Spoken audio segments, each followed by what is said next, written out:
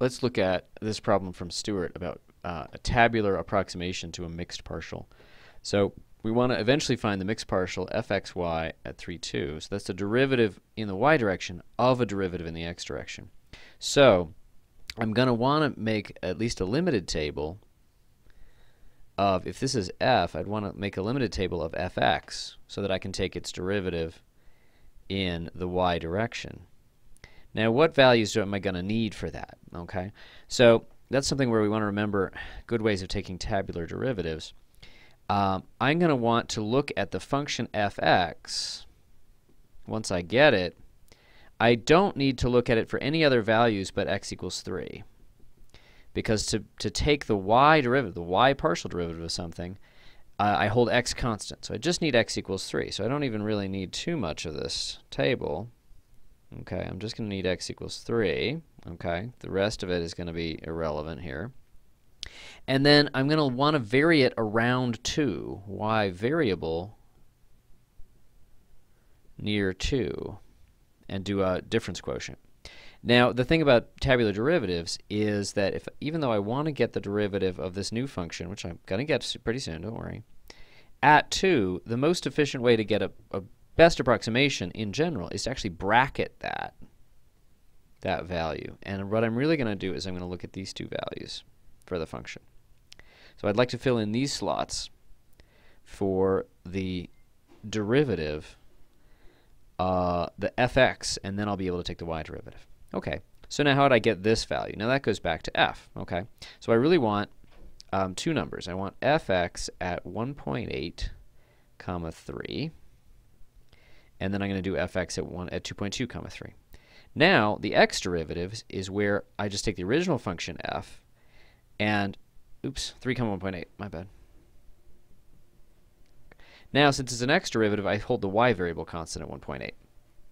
And I'm going to want to look at how that varies as I go through 3 in the x variable. Once again, though, I'm going to bracket it. I'm not even going to look at this guy. I'm going to bracket it with these two values. And so I'm going to take 20 minus 12.5 over 3.5 minus 2.5. Rise over run. Change in the output divided by change in the input. In this case, that's x. Now that happens to be 1, and so I get 7.5.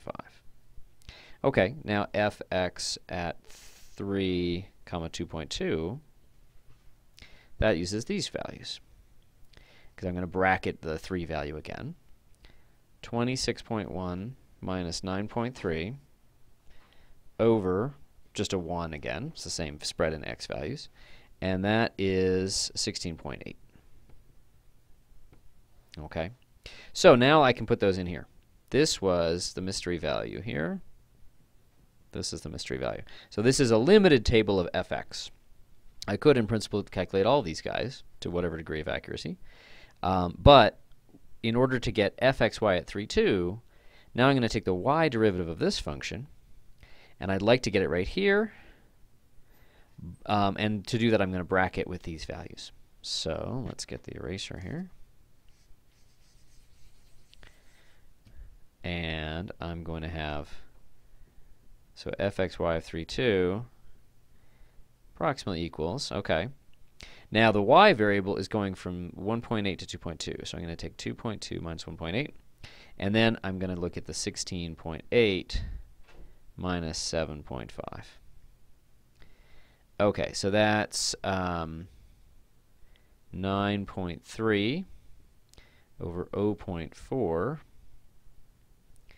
And then, let's see, that's really 9.3. Dividing by 0.4 is multiplying by 2.5. That's 18.6. I could do this with a calculator, but it's more fun to do it by hand.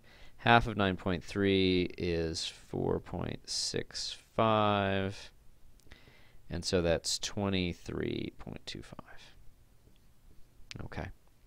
So, kind of a multi-step procedure, but I want to point out something that's actually a very interesting theoretical import.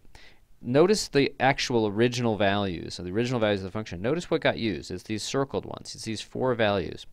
When you use this bracketing technique, I definitely didn't use f of 3, 2.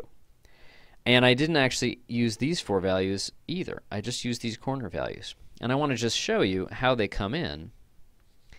If we actually just kind of do it in one fell swoop, this guy was approximately, let's see if I have enough room for this expression. Actually, no.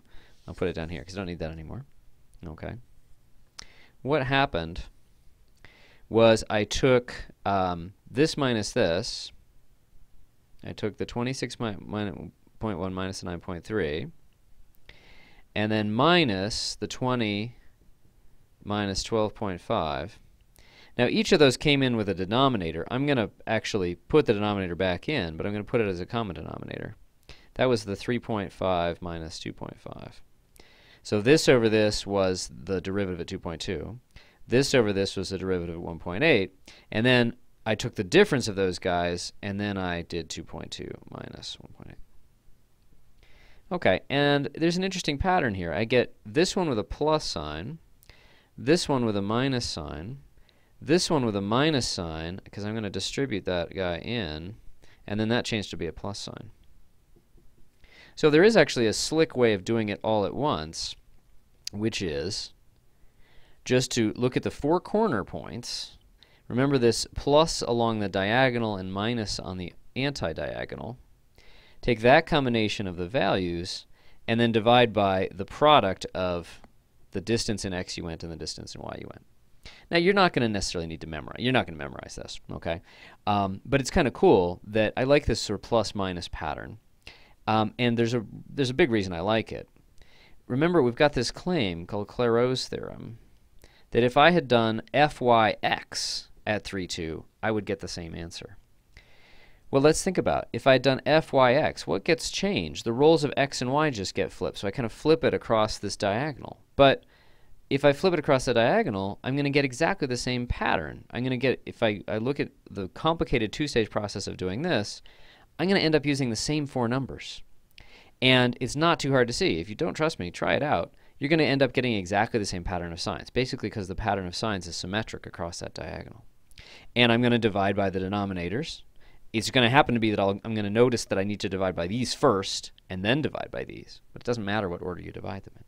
So this formula for the mixed partial, where you just take the four corners, plus, plus, minus, minus, and divide by the product of the difference, the delta x and the delta y, is completely symmetric in x and y, is what I'm trying to say. And so that makes sense that, okay, that's getting actually fairly close to a proof of Clairaut's theorem. Because what's the derivative really equal to? It's equal to this kind of idea where you take the delta x and delta y and you take the limit as it goes to 0. But it's very strong evidence that when we do it in a tabular way, with the delta x and delta y not going to 0, I still get this pattern that's intrinsically symmetric once I unravel the two-stage process and put it into this one kind of clever shortcut formula. So that's part of the reason I assign this problem, not because we're going to do a lot of graphical mixed partials, but because the mixed partial is kind of a great thing to practice. It's the trickiest kind of second partial. It's the really new one. And the fact that this is really the sort of the start of a proof of Clairaut's theorem.